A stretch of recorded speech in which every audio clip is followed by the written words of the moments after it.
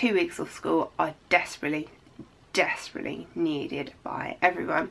And what I want you to be doing, and I'm sure it's what you want to be doing as well, is that, you know, I really hope you get a chance to go to cinema, to hang out with your friends, to sleep in as late as you want. But I know that a lot of you are not going to be doing that, because I know for a lot of you, school is basically going on as normal over these 2 weeks.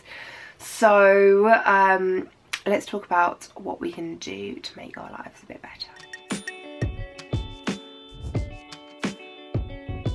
If you do get the chance for a day off school, then please take advantage of it.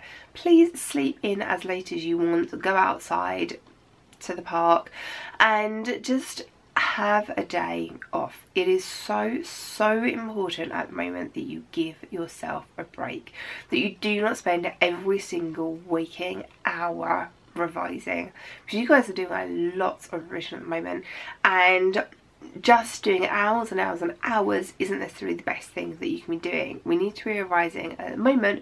We need to focus on revising smarter, not longer. If you are in school, please try and remember that your teachers have given up their holiday as well. They're not being paid extra for this, so please be kind to your teachers. If you would like to suddenly become the most popular people in your class, get together with a few good friends, each chip in 50p each and go to Tesco's or Sainsbury's or whatever and buy a big box of biscuits for like £2 or £3 and then share them around. A little bit of extra sugar boost when you've had to get out of bed during the holiday in the morning, and when potentially it can be really sunny outside, it's always going to be appreciated and welcome. Or get organising, set up a little cake rota amongst your friends. It will make a big difference. In your revision time at home, you need to focus on doing as many practice papers as you can. Either the predictive papers I've got for you on my website for science, geography, maths, or past exam papers that you've managed to download from the exam boards. It is not a great idea to use old specification exam papers. There are too many changes. But for things like maths, you can use different specification exam papers. For example, if you're doing AQA, go to the Edexcel website and do the Edexcel papers, because for maths, the specifications are so similar that you can use other exam boards papers. Do as many practice papers, do as many workbooks, questions, and then looking at the answers and comparing your answer to like an exam board answer is really going to be the best way that you can improve over these last few weeks. And it is a last few weeks, so I'm not going to be asking you to do things like make timetables, but what you can do is just open up your book to the contents page and make sure you've ticked off everything in that book. We don't really have a lot of time left to make flashcards, so I've made a load for you and put them up on my website.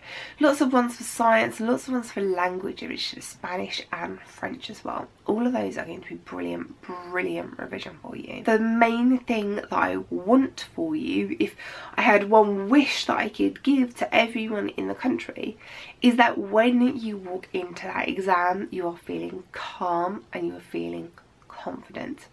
That when you open up that exam paper, you recognise the questions, because you've put the work in, because you've done so many practice questions in practice papers, predictive papers, in workbooks, that you recognise the questions and you know what the mark scheme answer looks like. That you're not stressed, that you're not worried, that you are calm and confident. That the night before your exam you're looking after yourself, you're not staying up till all hours cramming because you didn't put the hours in over the Easter holiday. We are so close to the end. It is important that you get enough sleep. Do not stay up for hours revising and then sleep really late in the morning. Sleep really late in the morning because you deserve a break. Go out with your friends because you deserve a break.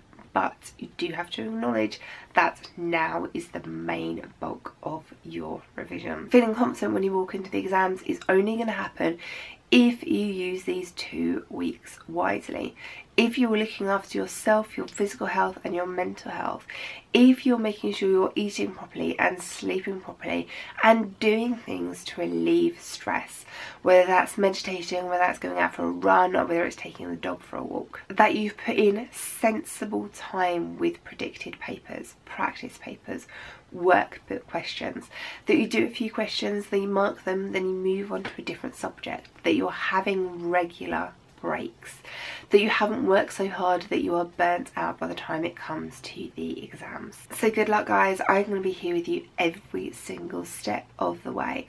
I'm working just as hard as you are. I am not going to stop until you do. Together we will get through this, I promise. Ouch!